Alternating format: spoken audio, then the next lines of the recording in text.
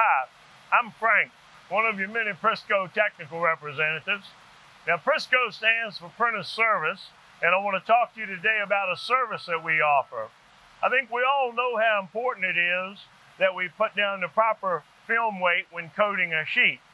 If you don't have enough coating on the sheet, you're subject to see things like scuffing, scratching, marking, mud cracking, poor gloss levels, just a poor looking sheet.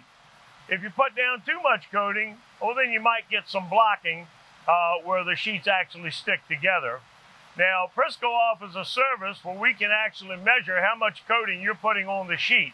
And I'd like to show you how we go about doing that. All right, we're going to start this process by applying a piece of aluminum foil to a sheet of paper. We're then going to run that paper through the press and we're going to coat it, but we're not going to print on it. So we'll have the printing units turned off. Now I'm going to put this foil off to one side of center because I don't want it to interfere with the double sheet detector.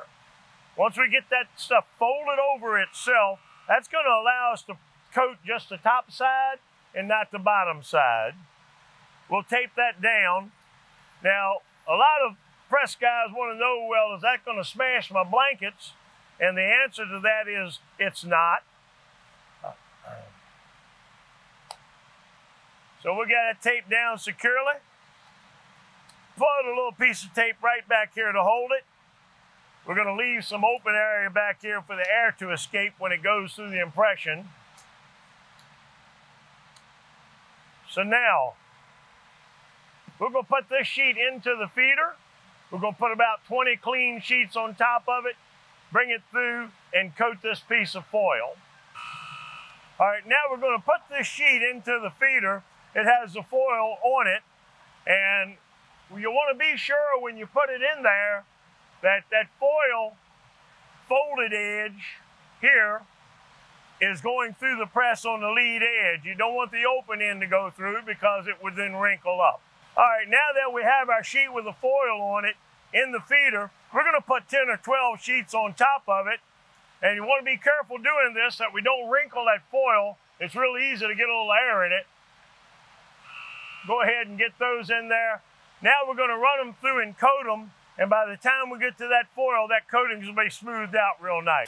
All right, right now we've got the sheet with foil on it coming through the press. Now that sheet's only going to be coated. Remember, no ink on the sheet.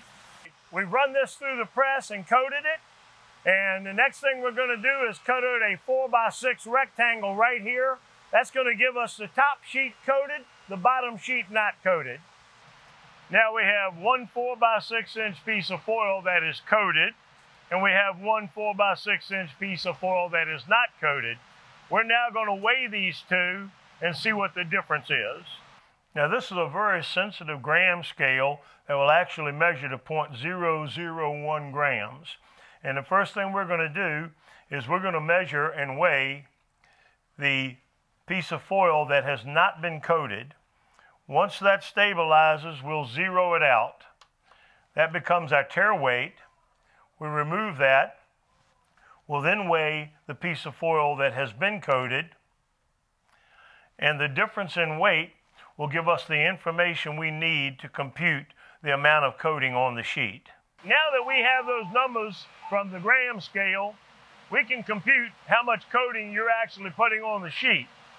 Now, Prisco recommends 0.8 to 1.2 wet pounds per 1,000 square feet of substrate. If we find that you're within that range, everything is great. If not, and you say have a roll coater, we may be able to make some adjustments to get you there. If you have an Analox coater, you may need to have it cleaned so that you carry the proper amount of coating. Now, again, this is a service that Prisco offers our customers, and if you'd like for us to come in and do this, just contact your Prisco sales rep or your Prisco technical representative, and we'd be glad to come in and help.